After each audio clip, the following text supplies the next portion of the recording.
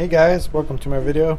So I was just messing around the shop with some different coils. I just put this little thing on here. This is actually 12 gauge wire, and this little Winnemo's got a 1-inch neo magnet in the middle of it with the 3/4 inch shaft, and then one of my MOSFet circuits and one of my older PWMs I was just testing out that I built originally for my boat motor.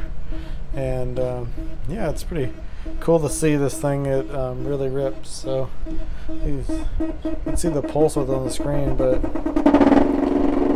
it sounds like a little gas engine. It's crazy. Really all the way up, it's like 50%.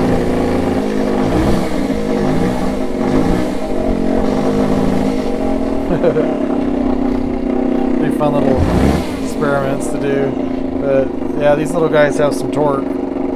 And it's interesting though, you know, you get it about right here, and we got 1 amp input and half amp output, so there's like 50% energy return just horsing around. So yeah, pretty fun. I just have my output going to a simple little filter cap, 2 capacitors, and then right into the battery. These are lithium iron phosphate batteries, but yeah, it's a fun little thing.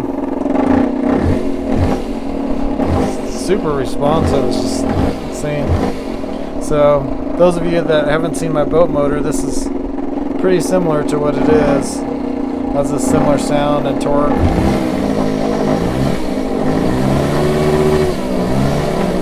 It's only 60%. So anyway, just a short little fun video. So thanks for watching, guys.